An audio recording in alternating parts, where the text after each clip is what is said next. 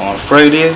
To be honest, I knew it was coming, but it was a bit kind of iffy, right? One place have a tarpaulin over, so that one, you know, that was there like through sun and rain, so it was very rough, right? So my girl from Michelle's mother get a friend of hers pass and bring a tarpaulin, so we bring her, we still got to get the tarpaulin because I got the children, and so I mean, the fear of them would get wet. But what can happen is, he thought it would be good, when I started new tarpaulin, he thought it would be good. But the water from the roof, from the rain, but it low to the ground, the water coming. And it was flooded and clothes gone, and the bed get low water, but Troy still managed to keep children safe and dry. It was hard in a way, but to be honest, I don't feel want to go through it again, though. That is true. Not for the children safe. If I go for it, I will fight it, but not for children. That is true. But your journey here now? My journey here now, it's better than how it was. That to be true. And I started feeling myself a bit comfortable, but you know you got to find yourself, make yourself at home, eventually. But really and truly, it started like it, you know, because you're closer to work, and everything be nice eventually.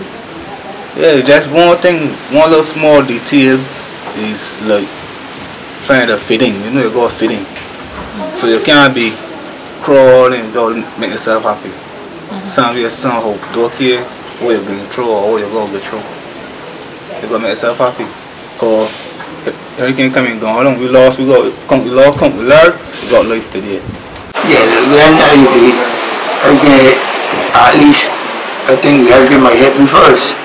Because I come the same part they were training school, and I ain't got about me there open, and now only, but 10 past 7, 7:15, the house they flattened already. Because the winds passed there pretty high, about 90 and not 100. And it's only me, my 2 grandchildren, and my daughter live there. So when I hear the first thing, the house I tell them try to get outside. I say you could come back for anything, but you can't. If you ain't got a life, you can't come back. So that's why I never out. And I got that door by my nephew. So that's how you just everything. So after I just come back, pick up clothes and furniture, and then got the house. And then collapse already. She talked to me and told me to get out because the house coming down. Well, the house came and now the house came and falling like this going down. So she tell us to get out the house, so the truck is what bring us here to this apartment. I feel we're hurt real bad, real destroyed that because, well, I happy here to have a roof over my head right now. But like I say, I feel bad because our home was destructed by Elsa with all this water and thing. To leave in my home, I had to come to a different home. Yeah, my lines, I got to try to get back my phone, my lines, and I got to get clothes, and I got to get food, and I got to get my furnitures and bed and stove. I need to get them, but right now we don't have no money to get those things back.